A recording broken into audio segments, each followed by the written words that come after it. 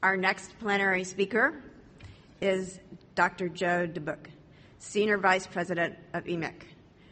Today, and his talk today is Game-Changing Opportunities for Wireless Personal Healthcare and Lifestyles. Dr. Boeck has been the head of the Unit Smart Systems and Energy Technology since 2009. Dr. Boeck received his engineering degree in 1986 and his PhD degree in 1991 from the University of Leuven. In 2005, he became the director of Holst Center in Eindhoven, where he pioneered a unique open innovation ecosystem in the field of ultra-low power sensor systems for healthcare and lifestyle. Please join me in welcoming Dr. Boeck.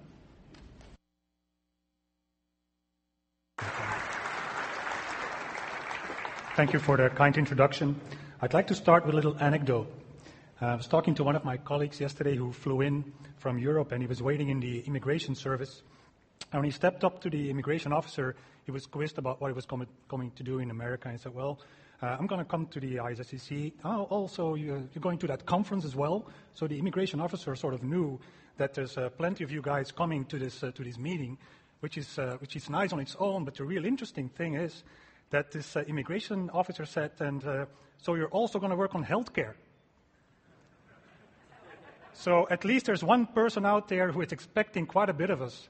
And he's probably going home and saying, all of these engineers coming to San Francisco to finally change our healthcare system. So how's that for a challenge?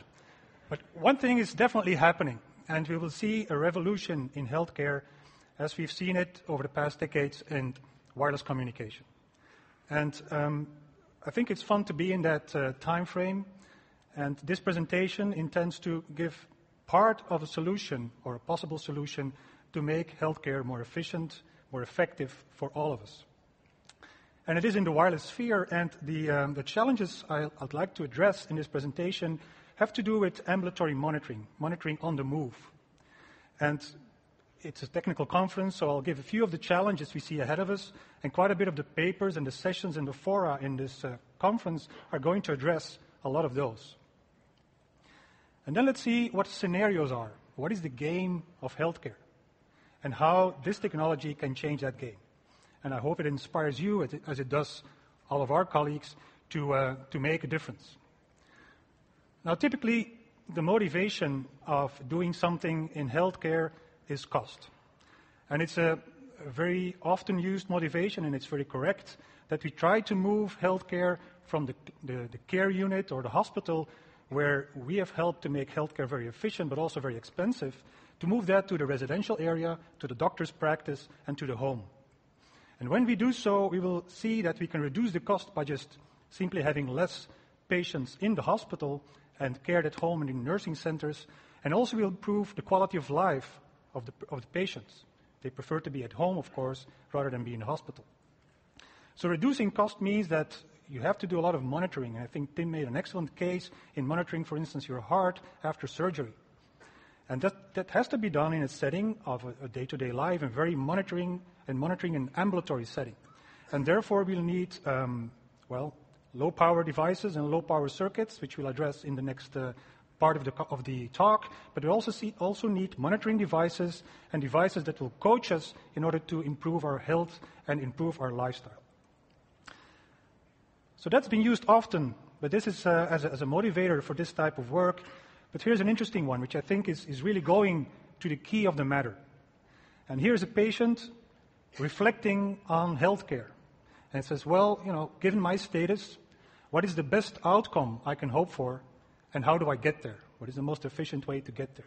And this is a quote from Jamie Haywood, who was giving a presentation at TED, and he was discussing his brother. He was diagnosed with ALS, and he monitored his brother functionality until he deceased a couple of years ago. And he noticed that when you look at this continuation of this disease, that there's different functions on the body that are changing, and the mood of the patient and the way he feels or sleeps or behaves is changing continuously. And he noticed also that these patients, he's not alone. There's this network, there's this whole community of patients that actually are dealing day to day with the same problems. And this leads to the need of these patients to interact. And one of the websites which is coming up, one of these social networks of such patients is the Patients Like Me. And I urge you to go to that website and see how this community is answering the most frequently asked question. How are you feeling today? The question that your medical doctor asks you when you come to her or his practice to see how you have been over the past couple of weeks. But this website answered this question on a day-to-day basis. And these patients are self-reporting the way they feel in their disease pattern, which medication they take, and how they react on that. And just a snapshot of such a logbook, and again, check it out yourself, but you'll see the type of answers they give, the self-reported data they give to this, and it's a very precise logbook, so to speak. And I was really amazed to see the level of detail on prescription drugs, the one they take or took, why they stepped away from it. And needless to say that not only that information, but also quality of life, prescription drugs I mentioned, equipment, procedures, and all of the symptoms they have in their disease are mentioned.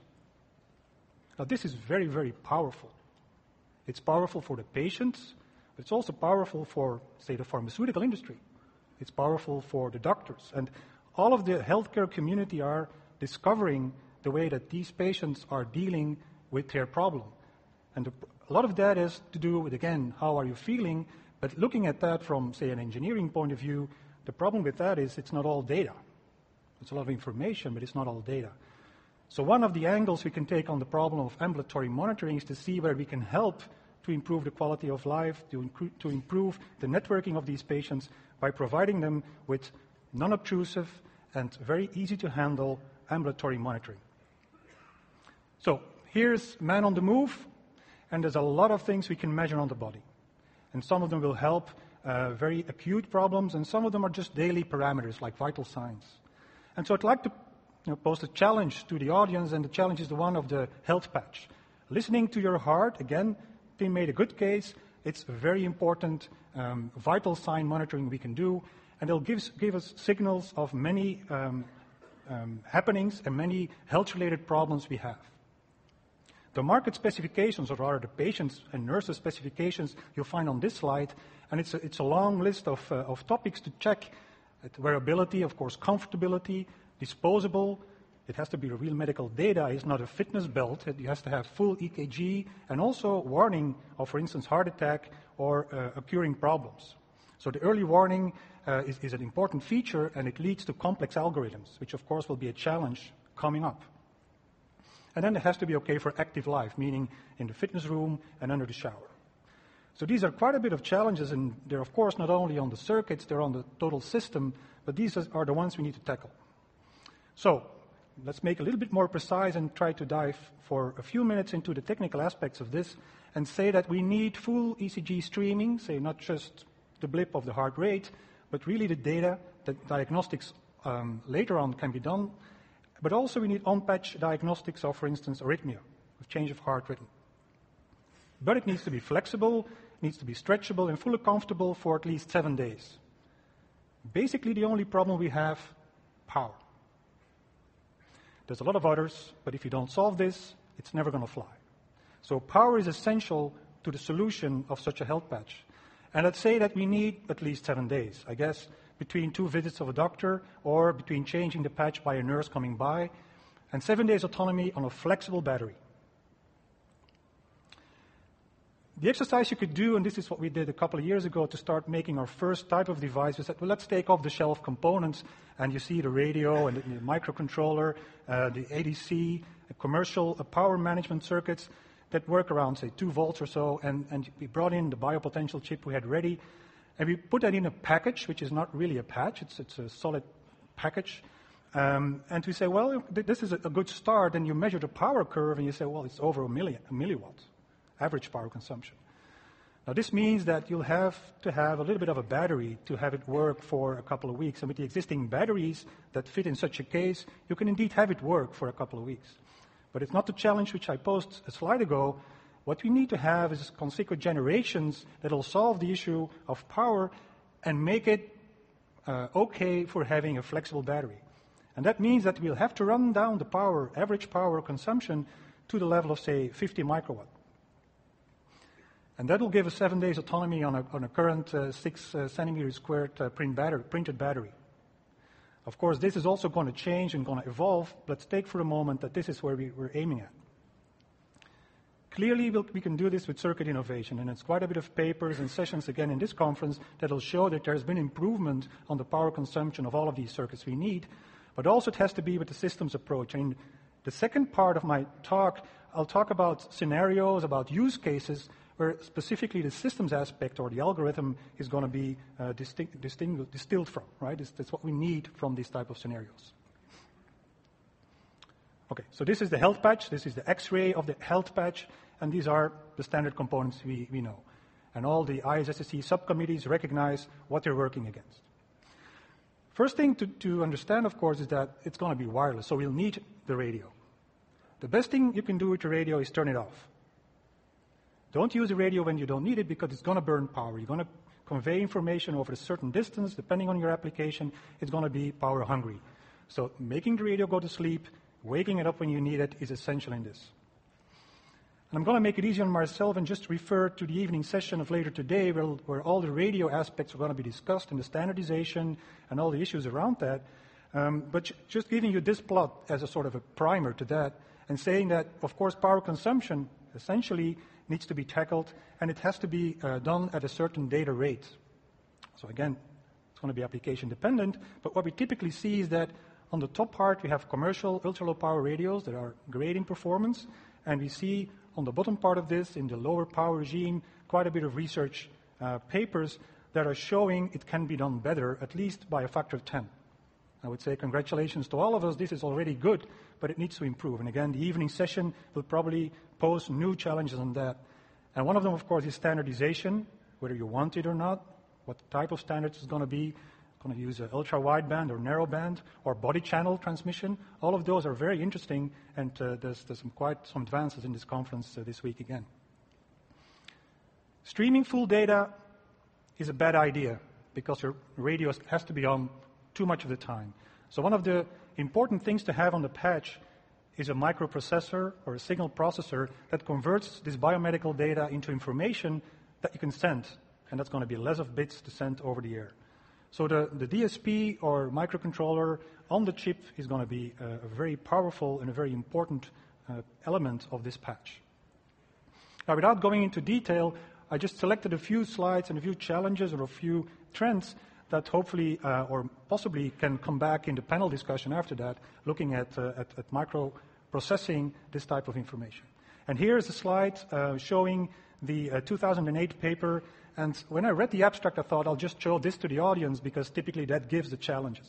And if you scroll through the abstract, it shows that having a very power-efficient processor, you of course need to very first thing to need to do is to carefully select your technology node.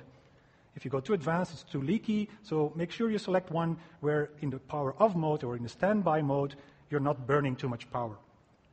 Secondly, of course, you need to make it go to sleep, and a good comprehensive sleep strategy is what we all need, but also these devices are keen in having that. So this is a very important asset. And then, of course, power gating is introduced to turn down blocks when you don't need them. There's event-driven CPUs, only process when, again, you need to process. And all of these leakage controlling mechanisms, and especially on the memory, are essential for having a successful low-power or energy-efficient microprocessor. So this sets the stage of this type of evolution. And what you see is basically that you turn down the supply voltage and you become very good at doing absolutely nothing. This type of microcontrollers is not performing a lot of tasks. It just performs what you need to perform. And in this particular case, it were 2,000 instructions every 10 minutes or so, and then you can burn, or you're energy efficient, and you burn something like 30 microwatts at the total, at total of this power consumption. Here's another trend, and because you want to have these devices go to market, it's good to use something which is known out there, rather than going to very application-specific processors that, of course, are very power efficient in the picowatt range, as I showed. This one is one where you can have an adapted circuit already, but you'll need to change it in a way that your power hungriness is going down. And here's a case where accelerators are used for specific functions which are essential for the type of algorithms that you will be processing in this biomedical sphere. And an example that was shown here is using these accelerators, the FIR, for instance, which is very important, and the median calculation, which is very important for the ECG algorithm. And it was shown that if you run such an ECG algorithm on such a processor, you can have a power reduction by a factor of 10 compared to the standard CPU. So that's a very interesting trend. Now here's another one that's going to, a little bit of commercial here, is going to be published or presented later this conference, where we used a DSP. So we had our collaboration with NXP and used their cool flux DSP and turned it into a cool bio DSP by using the wavelet processing, which is important for this biomedical signal processing, and we optimized the memory access. So that could be a trend as well to start using the DSP with all its advantages for signal processing and turn the knobs into a system that it's becoming low power. And the essential elements, of course, are the cool flux, and you can see that's a little bit more programmable already because you can access a number of different devices, and you can build your application, and you can tune it and reconfigure or reprogram your chip, which is good because then you can tackle a larger market segment, and the cost goes down, and you have more access to different types of applications. Now, what we know and what we hear in the community talking about these scenarios is that the algorithms that you will put on such a patch are becoming increasingly more complex. And this complexity, of course, then leads to much powerful processors and having more instructions and more memory access on that chip. And typically, if you want to do this power computation efficiently, you'd like to follow the next generation of CMOS nodes. The most advanced technology is better for active power, as we know. Of course, it comes with leakage. It comes with all of these this variability problems. So again, I hope the panel can shed some light on future. But a future system also for biomedical could look like this, where you have an architecture that networks on chip a number of blocks that are specifically good at performing certain tasks and certain functions and certain applications. But in this network, they are like a full instruction set processor for a number of domains. And these domains could be biomedical, but maybe also cover some applications in areas which are outside of the biomedical, such that the market size is big enough and we can get the economics of scale working for these type of processors. This is a view of some of our colleagues, and again, maybe the panel says this is a good or bad idea, but at least we can get some discussion going. And the good thing is, and I'm a device person myself, that it links to the community which is equally large, but looking at the technology itself. So maybe there is a trend that the ISSCC and IDM can think and sit together and see whether we can tweak the transistor level towards ultra-low power performance. So microprocessors there, so we have the information. The question is, where does it come from? And it comes from the body. And so one of the key components I'd like to address in the next few minutes is accessing the information from the body and having the instrumentation amplifier taking that towards the ADC. An important challenge for the health patch, of course, is that it's on the body. So we have allergies, potentially. We'll have to deal with motion artifacts. We'll have a high impedance, and the signal-to-noise ratio, again, also there is a challenge. Here's an interesting message, which some patients may not want to hear, and definitely in the day-to-day setting, it's not something we want to go for. But if you want to have high quality, you'll better go for implant, if it's applicable. And why is that? Well, the next view graph probably shows that a little bit more clear, and it says when you move into the body, starting from, say, the left-hand side on the skin, and you move into the body, as Tim showed, there's implants there, and the signal quality, the signal amplitude is just better inside. So we'll have to deal with a lower signal amplitude, but also we'll have to deal with the higher impedance on the skin and the skin effects. And so the instrumentation amplifier that typically goes to the left-hand side of this graph has to optimize quite a few often competing characteristics. Going technical just a little bit, this is sort of the ballpark of instrumentation amplifiers specifically for this type of application. And before you start analyzing these block diagrams, let me just say that on the uncompensated version, there is a very popular type of instrumentation amplifier for implants. and the top line there is for wearable applications. And it's a developing, and also here in this conference again, there's a lot of discussion most likely on how to improve this type of instrumentation amplifiers. And the target specs are, again, as I mentioned, a little bit contradictory sometimes. You'd like to have the supply voltage going down, which is a challenge, of course, for analog. You'd like to have the number of external components to be limited because you want to integrate it in a patch, for instance. The CMRR and the input impedance are challenges, the DC filtering range, and finally, of course, the total noise. Put this spider plot into perspective of these three circuits I mentioned. We see that some of them are doing well in one type of characteristics, others are doing better in the others, and there's a little bit of competition. But I guess that this slide is a very interesting slide for the committee to select papers next year, because if they don't meet the target blue dotted line, it's probably not fit for publication. So let's see whether this target is going to be met in the years to come, and try to maximize the surface area in this plot that you can see on the screen. Where are we today? So with all these circuits and with all the evolution in circuit optimization, it's probably fair to say that the time frame ISSCC 2011, we are close to, say, 100 microwatts. So really close to be able to make such a patch work for 7 days in a row.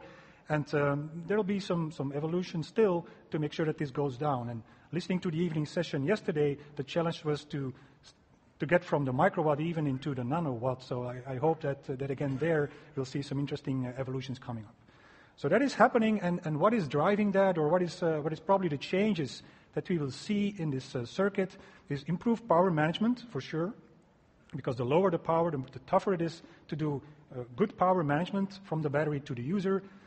We probably see also some instances where we can do the analog pre-processing on the patch, staying in the analog domain when the signal quality is good enough, trying to alleviate the processing power in the digital domain, and also the motion artifacts can be tackled in the analog domain sometimes. And there's many other circuit innovations that we will see, but we'll also see a system challenge. So even if we drive down the circuit power consumption, the systems guys will come in and say, well, I need more complex algorithms, so can you do this for me, and that, and additionally something else. So this patch will become quite a bit of a powerful compute engine for tackling all of these different algorithms. So there'll be a lot of challenge to come, even if we tackle today the 7 days power consumption for ECG. There's good news, of course, in another community that is taking care of the battery and the energy harvesting. And also yesterday on the session, we had some interesting discussion on where this battery technology is going and how energy harvesting can help us in making a better power management and also a better power level on these applications. And so battery capacity will go up, and we'll see energy harvesting in some applications come up, and I'll give a slide later to set the scene for that. So we're pretty much there, I think, in the components, and I missed a few like the ADC and the specific circuits of the power management, but again, we have a full week to tackle and to listen to tackle that problem and to listen to the evolution there. Let's just see how we can integrate that. Because there are some challenges beyond making the circuit, and that's in integration. And as Tim also shown, a very nice example of integrating in 3D different functionalities of MEMS devices. Here, for the patch, we have another one, which is a low-cost, fully flexible and stretchable one. And if you follow this animation, you can see that when we have to have a stretchable or flexible interconnect, our interconnect is going to have a meander shape. We're going to integrate on foil, and there we do ultra-thin chip stacking, or we make the chip so thin that really become flexible, a technology which is getting known in the 3D integration, so we'll have to do that on foil. And then by embossing that in a silicone polymer, for instance, we can make this type of patch flexible and stretchable the way that it brings more comfort to the patient. So this is the way that such a prototype can look, and you see, if you look at the graph, that this is the meander interconnect to the electrode, and this is a flexible antenna circuit or antenna implementation that finally leads to an implementation that you can see here, where you have this patch ready for trials and testing on the body. Over the past year, we've seen others, like here in the ISSCC of last year, implementation of of functionality for vital sign measurement on the body, for instance, here in a poultice, work from KAIST. And textile integration is a key enabling technology as well for some applications of ambulatory monitoring, where again the comfort of the user is essential. Now, this is not fully flexible yet, and there is definitely something happening out there in a different technology platform which is worthwhile watching. And I'm very pleased to see that also here in this conference we have a session on technology development or technology directions that is aiming at a technology platform which is emerging, and that is the one of plastic electronics or systems in foil, where we'll start using organic or oxide transistors that can be implemented on such a foil. And if you just reflect, say, 1970s, we had a circuit on silicon that performed sort of like first microprocessor functionality. So we're witnessing in this conference the first microprocessor on plastic. And let's see how, in the evolution of things, this room starts filling up with designers that are designing on plastic. And so maybe in 20 years' time, half of the room there will be doing it on silicon, and the other half will be doing it on plastic, and see how that moves.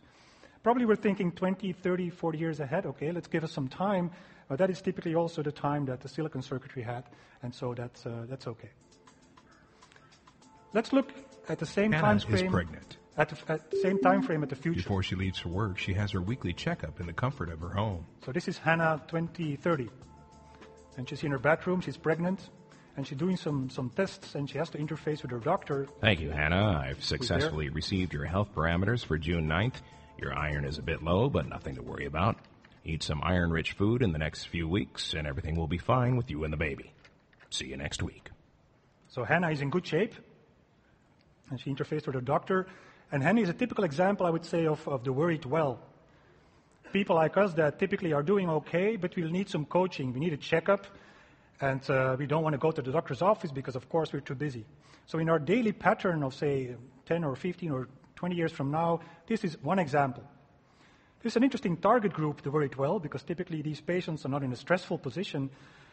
But there are other target groups, and here's one of the independently aging. Some of them are doing fine. They're fully healthy and fit and traveling the world. Others may have a situation that need more acute monitoring, and others live a very solitary life. And also they need and they are entitled to good coaching and nursing and healthcare. So how are we tackling this target group? And there's another one, the one that I introduced in the beginning is the one of the network patients. So there we have scenarios in the home, I would say, and this is now the questions we have to ask ourselves, what are these scenarios? So given the fact that sometimes we know what to measure, we can do it well. We can do cardio measurements, we can do blood pressure management, temperature, weight, bioparameters sometimes can be done well, and there's a couple of circuits and devices that are coming out there that you can buy that will do exactly those type of measurements. The Continual Health Alliance is doing a good job in trying to make all of these devices interoperable. And some of the devices on the slide are still battery powered, and they won't be fully portable, not in a way that you carry them around all day. So ambulatory challenges definitely are there, and it's going to be part of the total solution. But measuring a single parameter is one thing, but if you really want to understand what's happening, if you want to know what is the scenario, you'll need to try to measure or at least interpret something more complex, like, for instance, is the diet of a person okay? Is he or she sleeping well? What is the activity? What is the social contact or hygiene situation? And a very important one, bottom of the list, but I think top priority, is medication compliance. So people are sent off with prescription drugs, but do they take the drugs? Are they compliant with the drug taking? And also there is a very important scenario that can save a lot of lives and also a lot of money.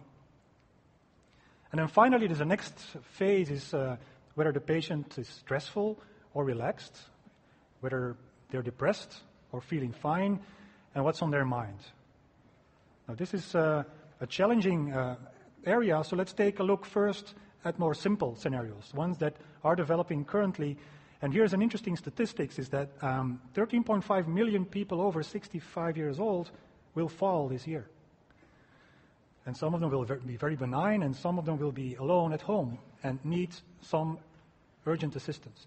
And of course, we know that this is out there. This is happening. We see, for instance, the Lifeline from Philips and Qualcomm is putting the LifeCom out there. And typically the challenge there is to measure not EKG, as was one of the drivers we had in the beginning, but is measuring fall, and not the fall of the pendulum or the medallion, but the fall of the person. So you'll need an algorithm on board that detects from acceleration or movement what exactly has happened. And then, of course, sends a message out to the caretaker or caregiver that can bring help or rescue to this type of situation. Battery lifetime, typically more than a year. We don't want to, in this case, bother with changing batteries every time, or every day, or every week, or having recharging. So typically, primary battery replacement will be done over more than a year.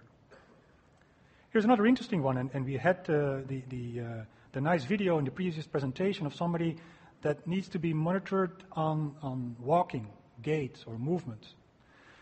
Parkinson is one of those examples where gait control or movement or activity control are very important to see the evolution of the disease in the patient. Here's an interesting challenge, the Lego Mindshare, and it used the Providencia's suite of Intel's sensors, and it was programmed by 4th and 6th graders to monitor or measure the foot rolling or the foot shuffling. It's a nice example for many reasons. I think for one, on a side note here, if you can have 6th graders program such a thing and see the impact of that type of work, maybe it's a good motivation for the youngsters to become engineers and fill this room in the coming years. But that's on a sidetrack, so it's very exciting to see what's happening there. But these sensors and this type of monitoring can also be done in a different way. And that's very important for us to see and to understand what is the real scenario. Because in the home, you can also watch a person move. You can also do some sort of gait control with sensors in the environment. And I think that's an important message to take home, is that it's not necessarily only on the body, it's on the body and in the environment. And one important aspect of that in the environment is also monitoring the tension, the stress, and the activity. I'll come back to that in a second and just give this example first, because it's a tricky one. How do you measure somebody's feeling or mood or emotion or stress? Here's one prototype, a research prototype. It's called the discrete tension indicator, that uses the skin conductance, which is an indication of immediate stress level, and it also uses accelerometer and activity measurement. And there's a complex algorithm on board that has to distill from these different parameters what is actually happening in terms of stress or tension. It uses this Coolflux DSP in the current prototype, and we sort of calculated back of the envelope that if we can do the innovation that we'll present in the ISSCC this year, it'll move from 30 hours of autonomy to about a week. So it's one example to show that immediate progress can be made by using the right circuitry approach. But I mentioned the environment when I discussed the gait control and the activity of a person. Here's something else. The environment is full of volatiles, full of gases, and also your body is giving out, for instance, in breath, a lot of volatiles and gas. And the technology out there is trying, for a long time already, mimic the electronic nose, mimic the nose as we have it, to sense and to discriminate between different gases and to understand whether it's a hazard coming up or whether you're okay in your environment. This is the technical part of things. I'm not going to dwell on that, but there are different technology platforms evolving based on CMOS, based on MEMS, or based on capacitive ultrasound, and there's many others out there. But typically, what you'd like to measure, and for the chemists in the room, you can read the white line, which is showing the different gases or species or chemistry that you can actually measure with these type of components. But on the yellow line, you can see that you can either measure bad breath, which is interesting to know, but also you can measure infection or metabolic disorders or cancer or tuberculosis, which in some cases is going to be essential to find out. And of course also the environment. Think of an asthma patient that is warned by the fact that there's pollen in the air, so he or she better stay at home or find another environment.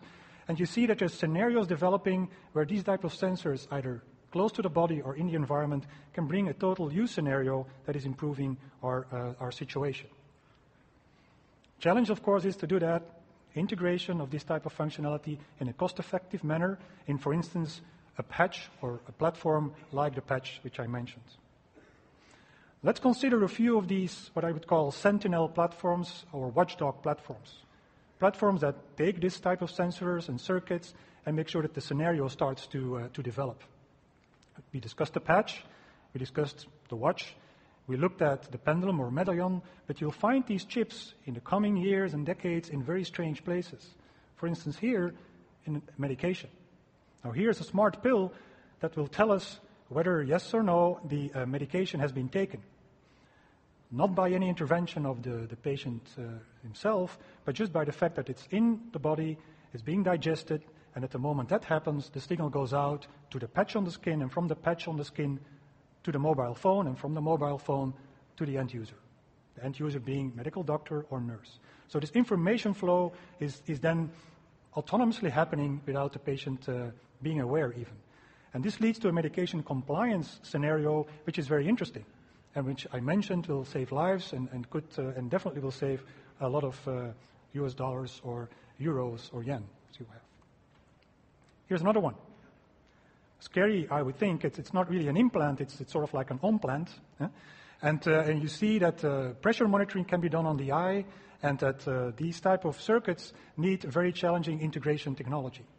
Here's a shirt that monitors the ECG, and where energy harvesting is going to be essential.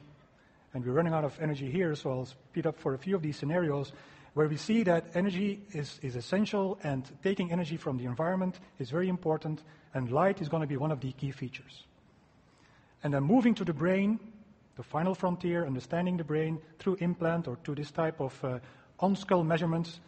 And this young lady is focusing on an event that is changing her life, and you can see that she's focusing on the computer screen and interacts just by thinking, and she spells out this life-changing event, as you can see it is passed by. And we are using the more advanced headsets with tri-electrodes to also go into clinical setting and see how, for instance, in epilepsy patients, we can use this type of monitoring devices. The important medical device of the future is going to be the phone. And let me say just a few words, if Wanda allows, to show that this platform is going to be very, very important.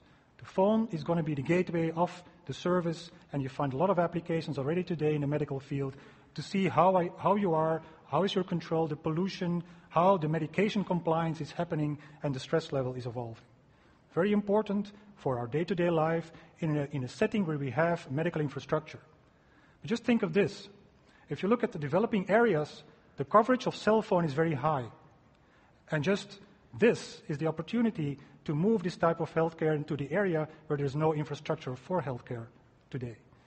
And the final interesting characteristic, I would say, if you look at the number of medical doctors per 1,000 people, and you look at the cell phone coverage per 1,000 people or cell phone use, in 1975 there was no cell phones, but if evolving over the past years and the past decade, we see there is a proliferation of cell phones also in those areas where there's no growth in medical infrastructure.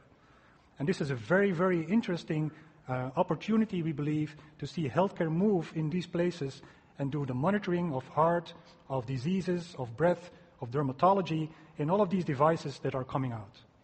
So let's use the cell phone to its maximum and see that we can enter new functions and new scenarios in or around the body or in this platform to come finally to a healthcare for everyone, everywhere. Having affordable access, of course, to the internet and text messaging, covering the whole ICT is going to be essential there. And this is a final slide to reiterate the fact that we are moving really into this era of preventive, predictive, personal, and very participatory healthcare. And yes, there is a market, so that's important. The economics are correct. But there's also a social impact that's going to be unparalleled if you do this thing right, and we can really change the game. So I would like to thank, of course, my colleagues that are with me on this journey. This conference is going to be very interesting to see this field move, and thanks for the committee for having this opportunity. And so have a good ISSCC and a very healthy continuation. Thank you so much.